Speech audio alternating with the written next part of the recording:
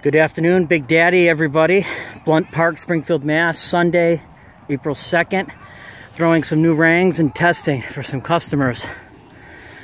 This is a new boom I'm testing, Cicada model, right-handed, fire pattern.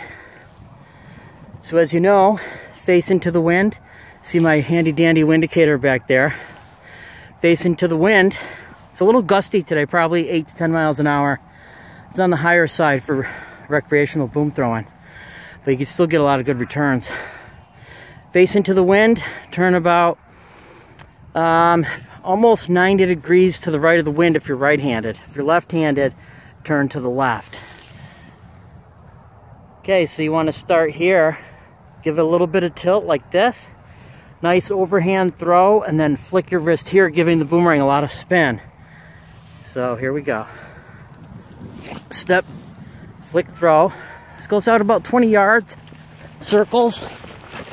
Not too bad. Almost hit my knee. It's a good throw, very gusty. Came in a little behind me, so I'm going to turn a little further to the right of the wind. Again, hold it vertical. Tiny bit of tilt. The more windy, the less tilt. So I just want to give it a little angle. Overhand throw, come through. Flick my wrist here, releasing it slightly up to the horizon as it goes out. Here we go again. Step, flick throw, nice circle, real high hover. It's coming in behind. Just a little pass.